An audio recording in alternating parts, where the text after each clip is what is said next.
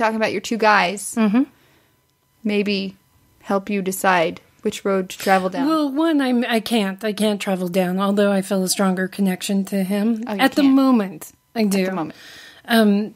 But no, one, I can't travel down. Okay. All right. So, and you both need to want it to work. Because it takes a lot of work. Yeah. If one person does not want it to work, it's not going to work. Although there are some differences, both Goldie and Kurt came from stable, strong families, and their children just kind of, came together as well. So that's her secret to success when it comes to long-lasting relationships. I think the real truth to it is they are their best friends. They really are. Like, Steve, if he didn't travel so much, I feel like it would be different. But when he's home, I'm like glue. I'm like, hold me, attention, please. That's me. And we've been together 5 years. Like, I run home to him. I'm like, must leave work. Got to see the boyfriend. I've missed him. He travels so much. So much. I have to say, very honestly, too, when I come over, I'm happy when I see him here. Because I'm happy for you, for one. And then he's just a cool guy. He is. Yes. He's pretty amazing. Yeah, he's a cool guy. So you're into fitness. And I found this article and I thought it would be perfect. I've actually been saving it for a while so that I could share it with you. So a personal trainer named Sophie K proved why you should ignore those before and after fitness selfies. She posted 2 photos and the results were shocking. They were done within like 3 minutes of each other. I love this. Yeah. I love that she did this. I absolutely love this. Because those before and after pictures can make you feel like crap. They really can. Absolutely.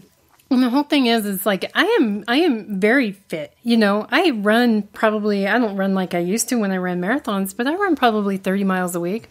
When I lift very, very heavy. I take it very seriously. And it makes me feel good. And that's the big thing. But I'm never going to look like I looked when I was in my 20s and 30s when I was running marathons. I'm just not. Gravity's not nice to us. Gravity is a B word. It's just not. But I love that she did this because I think what it really made me start to think of is us as whole people. And so now I have wisdom and compassion and kindness and just stuff I didn't have then. So would I trade in how I looked in my 20s and 30s for that? No, I wouldn't. But this is good because she's looking at just be fit, be healthy, take care of your body, but don't try and attain an impossible standard. Don't compare yourself to others is also, exactly, huge. Exactly. And I've written about that several times and be your own best. And so I love that she did this because there has been some other personal trainers who on Instagram and different social media sites have shamed people. Yes. Yeah. And shame does not create any positive results. You just want to teach people to be your best you and accept your body. And, so my body is nothing like it was in my 20s. But at the same time, I appreciate what my body can do. I absolutely appreciate that I can run, that I can lift so heavy, that it carries me through stress and challenging times in my life and, sex. And, I appreciate what my body does. And I appreciate that it's healthy and that's enough. That's good. You're very healthy. You're looking amazing. Thank you. You don't own a scale, so you don't know how much you're down. No, if I got on the scale, that would trigger all sorts of... But your clothes are fitting better. My clothes are fitting great. I'm getting into my smaller size clothes, and I'm feeling good. Yay! I'm feeling really good. Well, what this personal trainer did, she's also a blogger. She made headlines by posting on Tumblr where she took a picture of her in just like a normal bra and panties, and that was her before shot. Well, then about 3 minutes later, she turned off the overhead lights, put on underwear that fit better, she twisted her body slightly to the side to show off her best angle, she flexed, and then added a filter, and it's amazing, the differences in the pictures. And I will post that in wherever I post this. And you can look at the second one and then start thinking, oh, I'm never going to look like that, I'm never going to be that, why bother, why do this, And you know, when you look in the gym, go to any gym, you see very fit people with all different types of bodies, you know? Yep. So, although I have to admit that I went through the whole body image thing. When I quit smoking and gained weight, I did go through the whole body image thing again, and I like this a lot better. You know, I do. I admit that. But I do also accept that I'm never going to look like I did in my 20s when my boobs were perky and didn't need bras to hold them up. And, you know, I miss that. Wow. Yeah. Do you have a, like, throwback Thursday picture from those times? I don't think so. I've never been a real big picture person just because not. I'm so awkward. I'm so awkward. 20. I mean, I have some really, really great pictures that people snapped. You know, Zach has a lot of pictures that, you know, that were just snapped when I was having fun. And, you know, people who know me well, they go through my pictures and they're like, what is with the Mona Lisa thing that you have going on? You know, because I hardly ever smile in my pictures. If I do smile, I'm awkward.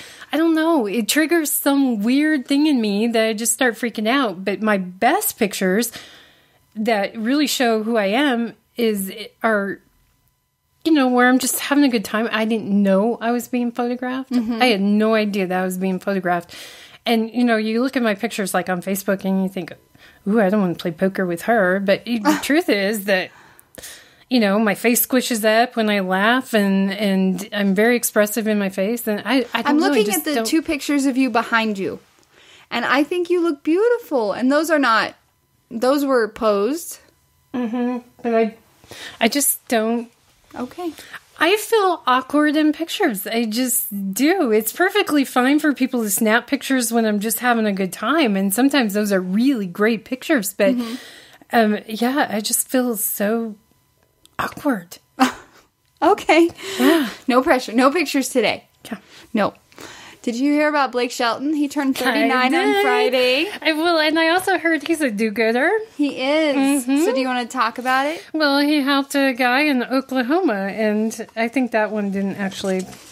So Blake Shelton lives in Oklahoma. Yeah, and so, well, I know that because he is my boyfriend. I know that. But he, all the flooding and the tropical storm. Oh, my parents are in southwest Missouri, and so much flooding. So much flooding. Mm-hmm. It's insane.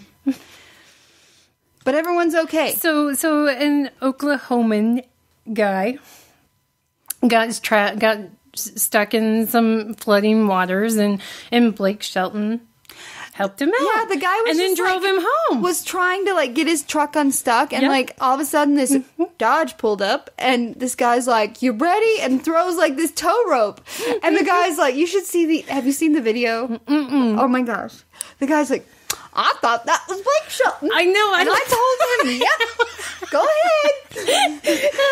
It was like, oh my gosh, people! You do that so well. You can tell you're from that part of the world.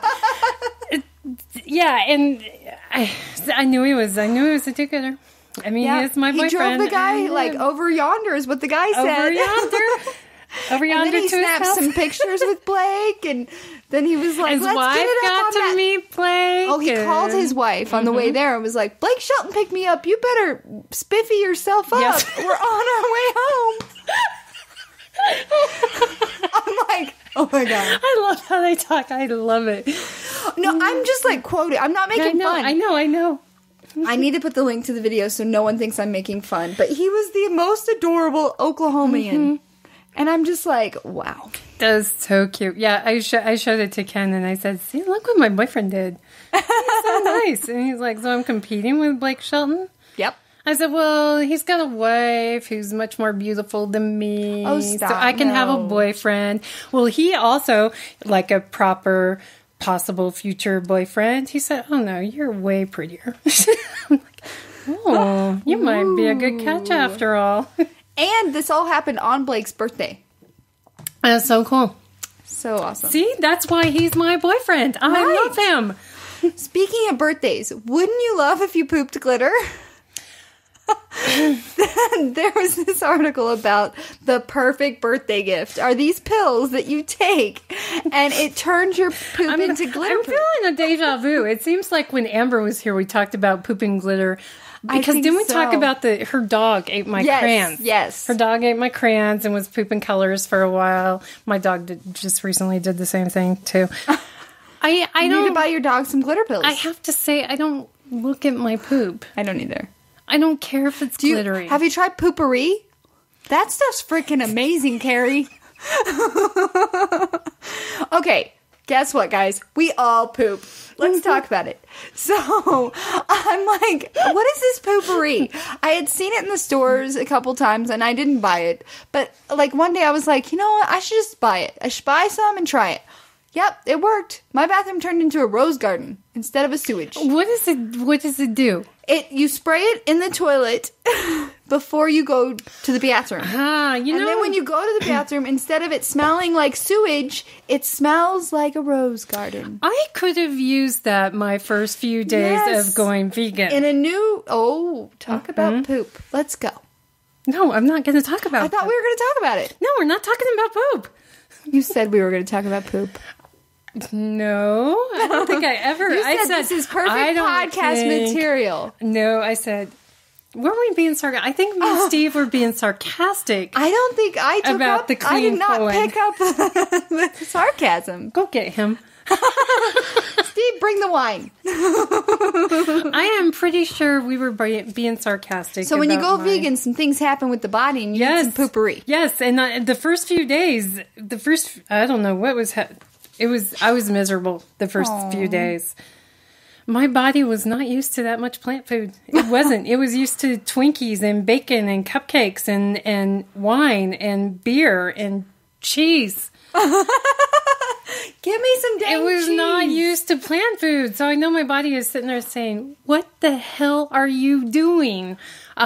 Yeah, but no, we don't need to talk about my very cleansed colon. Your colon's happy. I could have sampled the whole little glitter thing, so just report with the poopery. With the poopery. That would have been the best trial. Yes. You should have started veganism after this podcast. How long have you been doing it? The vegan? Yeah. I'm only doing it 3 weeks, so I'm done. I'm done this week. This is your last week? Yeah, I'm done this week. This is Monday. So you're done Friday? Saturday.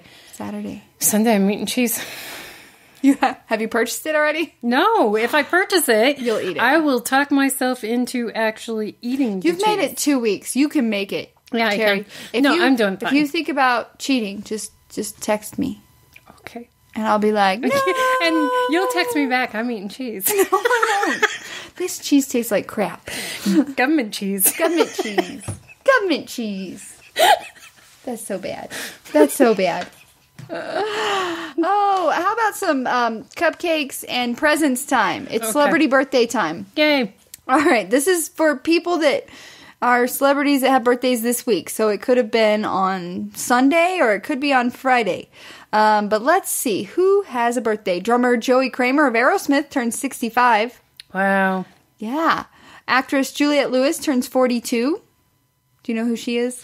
She's 42? Yeah. Crazy, huh? Wow.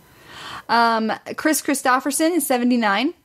Do you know who he is? Yeah, and singer, I kind of songwriter, actor. I believe he's that age. He's always looked older, I think. Bassist Gary Beers of INXS is 58. Wow. Yeah. I'm sort of feeling old. That's what Even this though I'm does to younger me. than them, I'm feeling... It's like, they were always old. Yeah. Let's see. Actor Donald Faison of Scrubs is 41. TV personality Jay Rodriguez of Queer Eye for the Straight Guy is 36.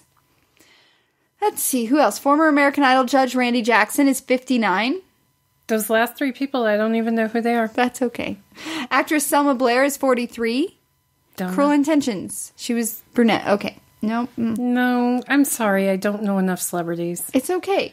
Colin Blunstone of The Zombies is 70. Former Mick Fleetwood of Fleetwood Mac is 68. Wow. Do you know these people? Am I doing better? I kind of thought he was older. I did. I have to... Can I confess something? What's that? I have so many friends who love Stevie Nicks. Oh, love Stevie Nicks. Stevie Nicks is so great. I think she's weird. I think she is too. I just think she's weird. I don't like her. And then, along with that, people would send me, oh, you like fashion, you love fashion. And so they'd send me like these bohemian Stevie Nicks kinds of things. Would you wear this? No. No, do I look like somebody who would wear that? Rejected. Okay, I got that out.